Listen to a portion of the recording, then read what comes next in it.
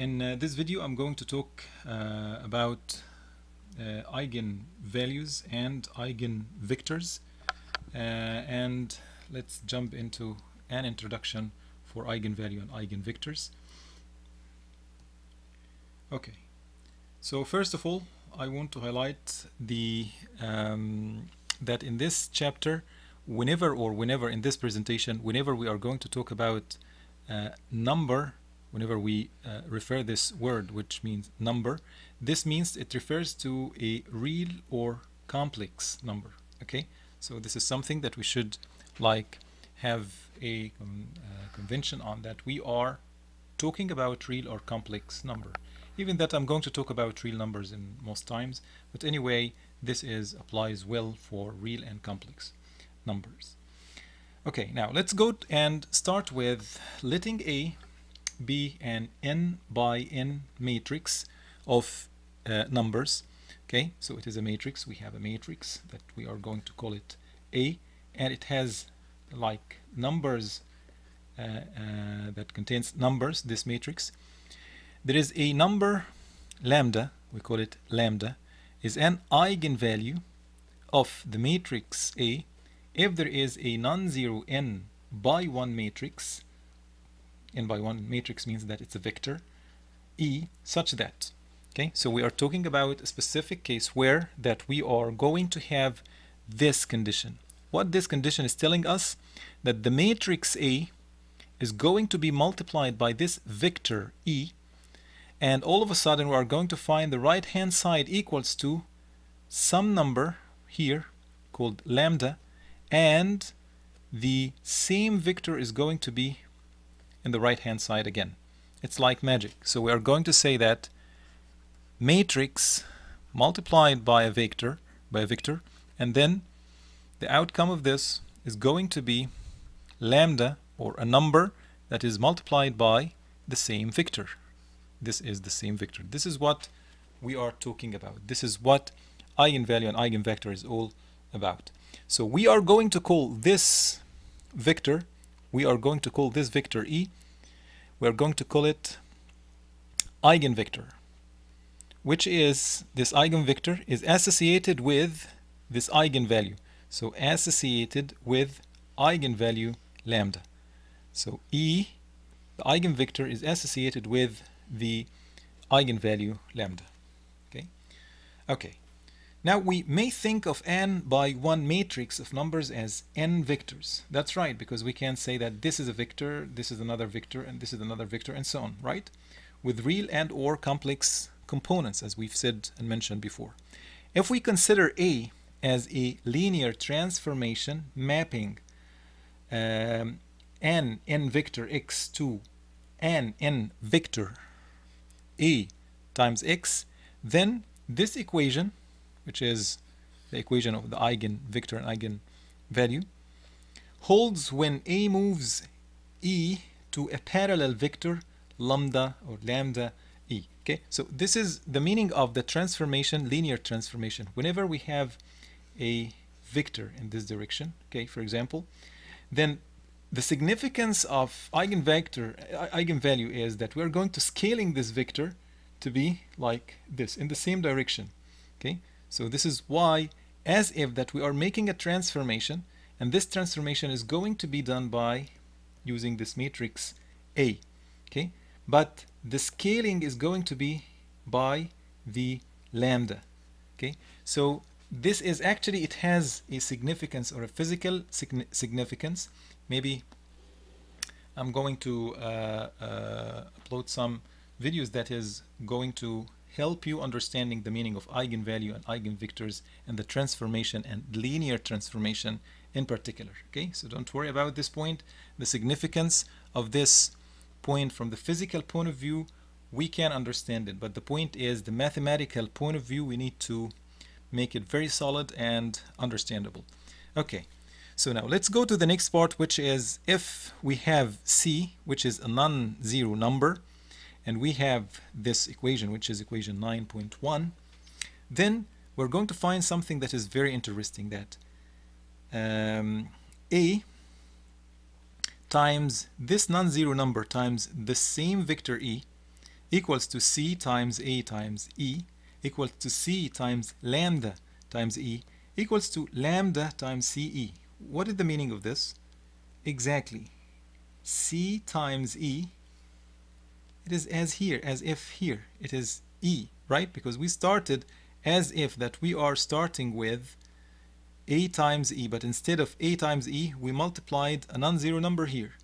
And we ended up with that this non-zero number is going to be multiples of the eigenvector times lambda times the eigenvalue. Okay, let me clear everything here. So what is the meaning of this?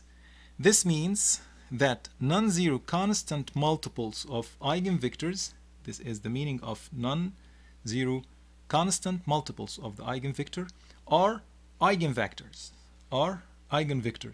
with the same eigenvalue. Eigenvalue is the same here. We didn't change anything. It is the same. Okay. So I hope that this is simple and super easy, I know, but we are going to apply it, and we're going to see that it's important for us. Okay, now let's go to the next. Let's have some examples as usual, and we are going to understand more about what we have explained. So let's assume that we have A equals to 1, 0, 0, 0. And then we are going to, out of nowhere, we are going to put this vector here. Okay, it seems as if it is a magic, as if it's magic, but actually it is not. It is everything we know about it. But anyway, assume that you are brought this, or already you've been, there is someone brought this kind of vector to you. So we are going to find that 1, 0, 0, 1, which is matrix E, multiplied by 0, 4 vector. It gives us what? As you are going to multiply it, exactly 0, 0 vector. Can we put this 0, 0 in a different way? Is it possible to say that it is 0 times 0 times a vector of 0 and 4? Why the 0 and 4? Because we want to repeat this vector again. We want it actually to be like this, as if E times E, A times E equals to lambda, a number that is multiplied by the same vector. So here E and here E. This is the same. Here the same E. Okay. So now then this 0 is an eigenvalue of A with eigenvector, associated eigenvector E equal to 0 and 4. For any non-zero number alpha, we can put it for any non-zero number alpha, right? So this 4, we can multiply it by anything here, and it is going to be okay for us. Still, it is going to be an eigenvector also. So we put here alpha. So for any non-zero number alpha, this vector is also an eigenvector. It is another eigenvector. We can multiply any number here. It works well. It is going to be a eigenvector, an eigenvector. 0 can be an eigenvalue, but an eigenvector must be a non-zero vector, at least one non-zero component. That's right. So lambda, it can be 0. It's okay. But whenever we are talking about E, we cannot say that this is, for example, like an eigenvector. No. 0 can be an eigenvalue, but eigenvector must be a non-zero vector. At least one non-zero component. At least we have here 1, for example, here. Okay? At least. So this works well for us. Okay. Now let's go to the next example. Let's assume that we have A with this numbers. A minus 1, 0, 0, 1, 1, 0, 0, minus 1. Okay. Now we are going to, out of nowhere again, we are going to multiply A by this vector, 6, 0, 0. Can you multiply it, and you are going to find that it is going to give you this 6, 0, 0. This means that as if there is one value here, 6, 0, 0, okay, this value is going to be exactly, this is the eigenvalue, this is our lambda, okay, this is our lambda, okay. So that's the issue here. Therefore, 1 is an eigenvalue with eigenvector 6, 0, 0, okay. So that's the point regarding eigenvalue and eigenvector till now. Okay. Or we can say any non-zero constant times this matrix. Okay. So we can say similarly, if we say A, the matrix that we have had here, okay, this is A, okay, times this vector, which is 1, 2, minus 4, equals to, we're going to find it equals to minus 1, minus 2, and 4. So they are similar, a little bit similar. If we get this minus 1 as a common factor here, we're going to find that we have 1, 2, minus 4, which is 1, 2, minus 4, which is the same vector here. Okay, so this is considered to be our eigenvector, and this is going to be our lambda. Okay, so therefore minus 1 is an eigenvalue with eigenvector 1, 2, minus 4, or any non-zero multiple of this vector. Any multiples of this vector is going to work for us as an eigenvector.